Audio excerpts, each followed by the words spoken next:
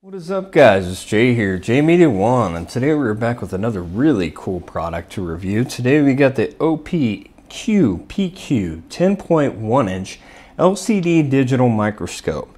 This is the model DM202. This thing is pretty big, and that's because it actually comes with a display, which makes it super cool to us.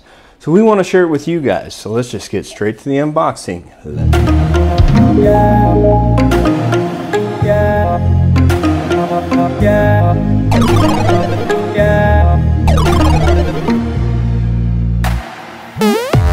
There we have it. This is what it comes like. It's in this nice box here, and it is super big. So we're going to get it open. First, we just pop open the flap here like this.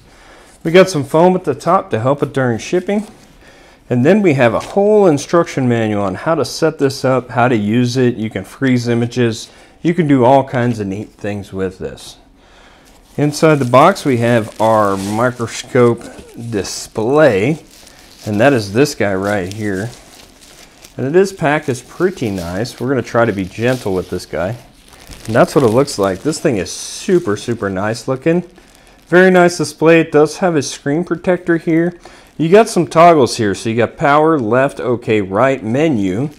It does have this really nice kind of ribbed knob right there. And then we got some protective plastic at the bottom here. And it looks like there's some LEDs below that. If you can see inside of here, it does look like there's LEDs inside of there as well.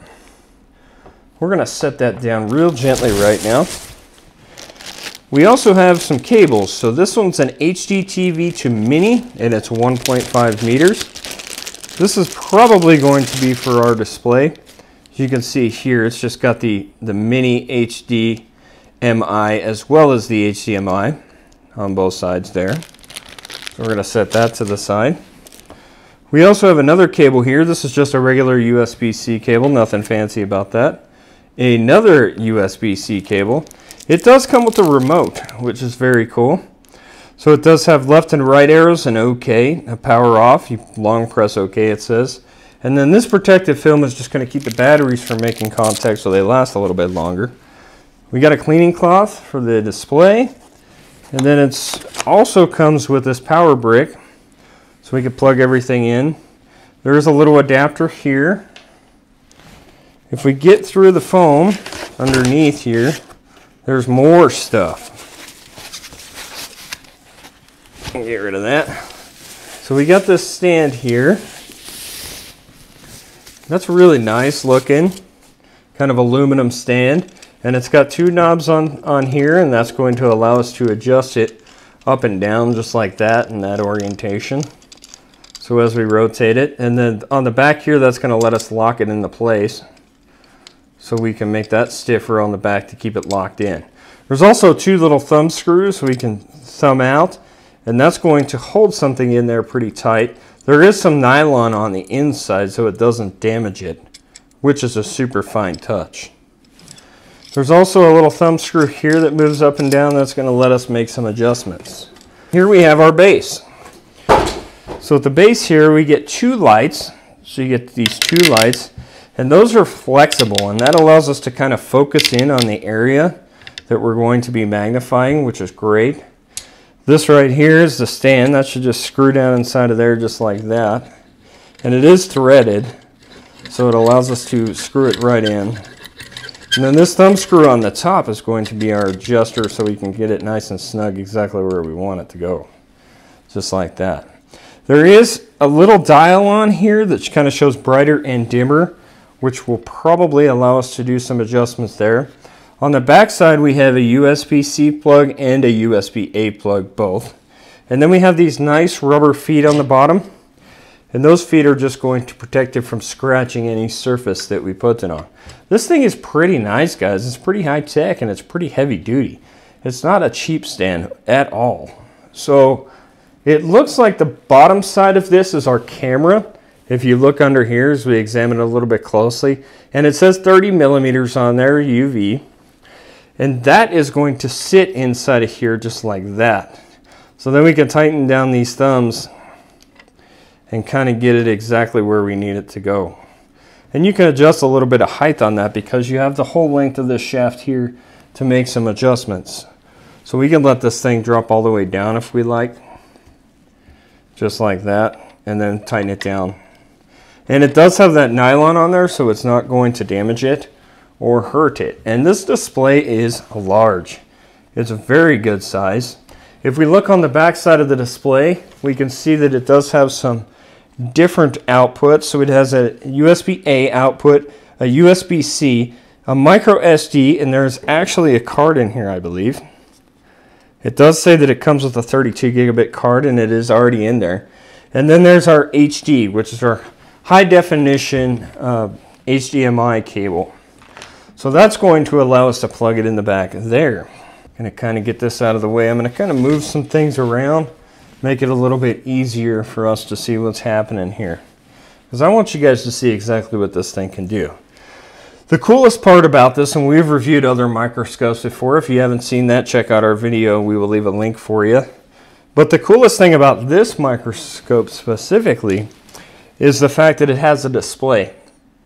Now you can get this with a 4.3 inch base. However, I would highly recommend this route because this thing's $215.99. You can get 10% off right now. And it includes free returns and $24 Prime savings. So that's great.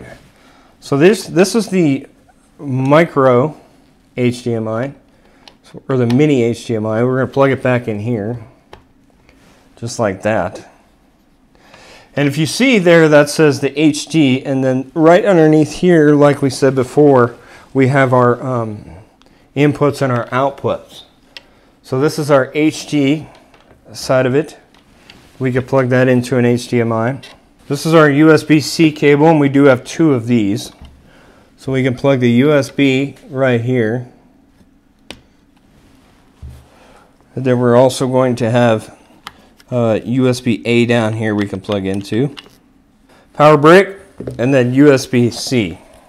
So USB-C is going to go down there at the bottom. We first plug it in, we can see that the lights come on right away. And right here we have a slider that's touch controlled, which is super cool. As you slide across here like that, you can see that the slider gets brighter and dimmer. You can see here. You slide across, it gets brighter and dimmer. It tells you right on the slider how bright or dim you're at, which is a very, very cool feature. This thing has some cool tech built into it directly. You can make these lights brighter or dimmer based on what we're looking at. Now your adjustment here is going to be how close we want to get the microscope to what we're looking at. And you can see that the power light comes on here right away. So there's a red indicator light that comes on. If we hold down the power button, we can see right away that the screen starts to come right on. And it's going to go right into the display right off of the bat. You can kind of see my finger inside of there if I kind of make the adjustment there for it. And this is where we're going to make our lower adjustments to come down and get zoomed in. If you look here, you can hit the OK button. You can make your adjustments on how much you want to zoom there. So right there is 1 times, 1.3, 1.6, 2.4. You go all the way to 16 times right there. So we're going to leave that at 1 times. If you go to the menu, you have some options in here. You can do a playback. You can do a image adjustment, so we can adjust the brightness right there. We can also set it to auto, manual, and calibrate. So we have our red, our green, and our blue. We have our different effects, so we have color, black and white, and negative. We have WDR, we can turn that on or off. We have our contrast, our saturation, and our sharpness settings, which is very cool. We go over here, we got a different settings inside of here for the shortcuts, so we can do photo, video, or freeze frame. We can do 4mm or 16mm, 1080p or 720p video. LCD brightness, we can adjust that. We can turn the auto off on for a certain amount of time. Set our different languages, so they have English, Canadian, Japanese, so on and so forth. Date and time can be set, format, version, all kinds of stuff. This is pretty sophisticated. So you can have a roller set up on here, you can have a centering line, you can have a line index, and you can show the lines right on the display itself, which is very cool. So that's all of our settings right there inside of the menu, and then we can just kind of exit out of that. Now you are going to want to calibrate this guy right out of the box because we're going to want to get the clearest quality image. If we look at our user manual, it tells us exactly how to do that. So we're going to get this thing calibrated for you guys and get it all set up, and then you guys can see exactly how it works. Okay, so a couple things I want to show you here. So the display looks really good once you get the focus and everything set up and in. But one thing you want to note is this mount right here. So if we look right here on this mount, that mount right there, you want to make sure that that mount is all the way at the very top. And the reason why is because when we're making our adjustments, we're going to make a focus adjustment right here on this knob. And that knob will not move if we do not have that mount all the way at the top. No big deal. It's just one of those things that we have to note. So you're going to want to follow the instructions very carefully when you're setting this thing up. So we got a little screw down inside of here. You can see the little screw on the plate. And we have our lights positioned kind of the way that we want them to be positioned. Now, if you can see right here on the display, that if we make our focus adjustments, we're just turning this knob right inside of here to make our focus adjustments. We can see that that screw comes into really good clarity and detail right on the display itself. And also keep in mind that we can change the display settings inside of here in our menu. So we have this little menu button here. We can also change the brightness of the screen with this little drag indicator here. And we can change the brightness of the LCDs inside of the microscope right here. So we have this slider as well. And you can see that it kind of dims and gets brighter on the screen as we make that adjustment.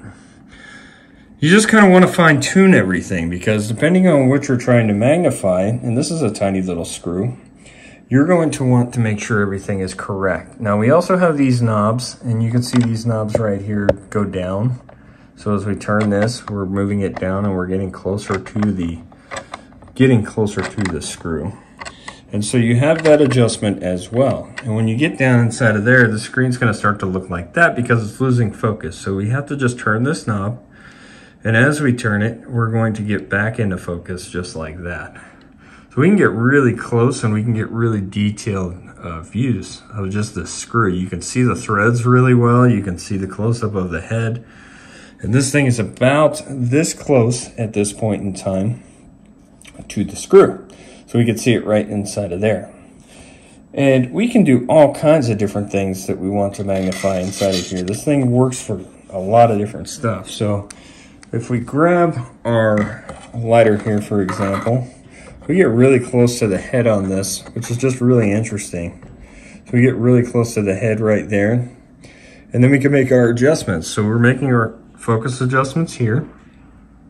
So we're just turning the knob to get a better view here. And we can see that the Made in the USA right there on the lighter is starting to come into focus. Now as we do that, we can make the adjustments with our knobs as well. So our knob adjustments can come up. We can get a little bit further away from it. And then we're gonna have to make our focus adjustments again right here. So we just kind of work with it. We're kind of playing with it. The cool thing about this thing is that there's lots of different ways that you can hook it up. And so you can hook it up to a, see, there we go. We're starting to get in. So you can hook it up to a external display. You can also hook it up to a Windows or Mac PC. So you can see right here we have our Mac. And you can hook it up to that. It uses Photo Booth for the Mac side of it. So if you wanted to go that route, you can do that. You also have some options as far as taking pictures, because it does have that built-in micro SD card, so we can take some photos with it as well, which is a very nice option. So if we want to record video of whatever we're putting under the microscope, we have that option as well. So there's lots of different cool things that we can do with this. I love that the display is already built in. We still have our screen protector on here, and you're seeing clarity with the screen protector on there, but that peels right off just like this. We can peel that screen protector right off just like that. And now we can see how beautiful the monitor really is. And it's a nice display. For being 10 inches, this thing is awesome. It's a great display. And we can see just, you know, kind of what we want to magnify. There's lots of different things. You can do coins, you can do all kinds of stuff, but this thing has really, really good magnification. I mean, right there, we could see that displayed really well. And if you look at it from this view, you can't see it at all. I mean, we're pretty close. If I try to focus in on that, try to get a good view of it. That's about all you're gonna get. But if we get onto the microscope, we can just see how clear this really becomes. And it does a great job. It's a very, very good microscope. I'd like that you can take videos with. I like that you can adjust the display here so you have your drag and dial indicator there for your brightness. You can adjust the brightness of the outside LEDs so you can make this brighter or dimmer. And doing so is just going to get you a better quality image depending on what you're going for. This thing has lots and lots of features, lots of cool things you can do. Outputs for HDMI, outputs for USB, hook it up to monitors, hook it up to your computer if you want to. Do all kinds of stuff, and it has its own built-in menu. Now, one thing we haven't talked a lot about is it does come with a remote like this. You can make some different things happen with the remote as well. Like you can hit the OK button, which is this green button here, and it will start to take some pictures. So if we hit the OK button, you can see that it will take shot 1, shot 2, shot 3, so on and so forth. And they're just going to pop up and they're going to be saved on that little micro SD card. You can also do this by hitting this OK button right here. So if you hit that, it's going to start to take pictures as well. So that's cool. You can hold it down and it's going to take video and things like that. So you have a lot of different options with this thing. It does some very, very cool things. And you have a remote and you have all kinds of different things that you can do with it. For the price point, I think it's 150% worth it because you're getting a high quality microscope with a 10-inch display. Beautiful display, fully adjustable. Everything looks super cool and super nice. And I highly recommend it to you guys. So we're going to go over a few tech. Hey guys, so we're just going to go over some cool tech specs about this thing. First of all, it's the Opqpq HDMI LCD digital microscope. We're going to leave a link below so you can get one of your very own as well. It's compatible with TV, Windows, and Mac, which is very cool. It's got a 32 gigabyte card built right into it, which is another awesome feature. It's got that bracket extension tube that allows you to change the height level of it just by turning those knobs. Comes with a remote control, which is very cool. And you can check different things with it. You can check the coins and different things like that. We showed you a few examples, but there's tons of stuff that you can do. It's got the 10.1 inch high definition display. It's HDMI, which is great. And it gives you a high resolution of 1024 by 600, giving you a clearer and richer detail color. The screen supports 90-degree rotation. Adjust the angle according to your own needs and comfort. So you don't have to have it at one level. There is a pivot point on there as well that you can adjust the pivot. This has the upgraded 10.23 inch bracket. The 10-inch LCD microscope stand uses an upgraded 10.23 inch lift bracket, which allows the lens to capture a larger area of detail in the 0 to negative 8.4 inch height range, allowing you to easily see the entire coin or a larger PCB board if that's something that you're into. We'd like to build boards around here, so we will definitely be using it for that.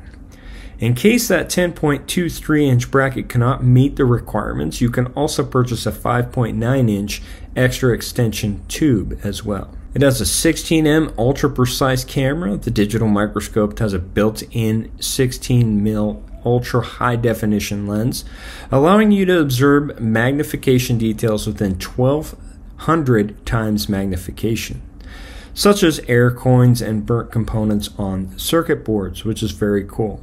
You can zoom in and out by adjusting the lift bracket and manually rotating the focus knob.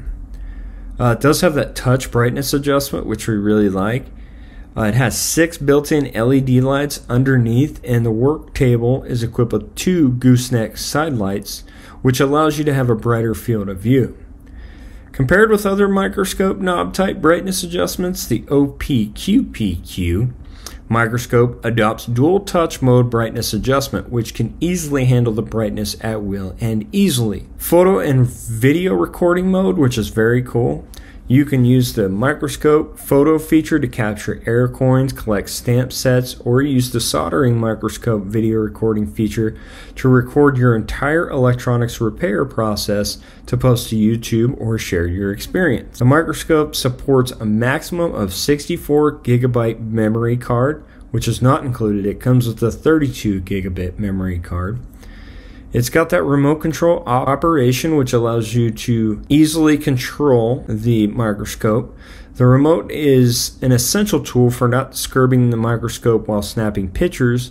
Avoid shaking caused by the pressing of the button on the microscope, so to get some stable pictures. And that's a very good point. Like I said, the price point on this thing is $215.99. It's got 5-star reviews all over the place on Amazon. There's 71 ratings on this thing, so it is definitely worth a look, guys. If you like this video, make sure to mash the like button. Also, feel free to subscribe to our channel so you can check out new tech reviews like this every day. And we will see you in the next video. Later, guys.